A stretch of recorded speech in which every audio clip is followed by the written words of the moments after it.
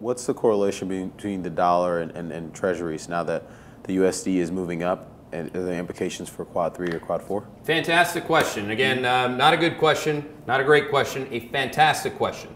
This happens every time in the fourth quadrant. Josephine, if you can show the cue, when we show where we go from Quad 3 to Quad 1, that's very deflationary. So in other words, the dollar goes up and rates go down. I believe it's on slide 58, 59, and 60. We can kind of 59. 59. We could show you again. Oh, not that one. Sorry. 60. That's relevant as well. Go to the next one. There we go. 60. So you see the dollar up, rates down. That's the fourth quadrant. That's market history. That's not our opinion. We go with what, there are behavioral factors that matter so much more than what people think. I mean, if you're going to ask a bunch of people who are linear forecasters who anchor on the past what's going to happen next, you're going to lose a lot of money. I can guarantee you it. I've done it. But as you get older and you mature in the business, you figure out who not to listen to. And Mr. History is a really important guide to Mr. Market.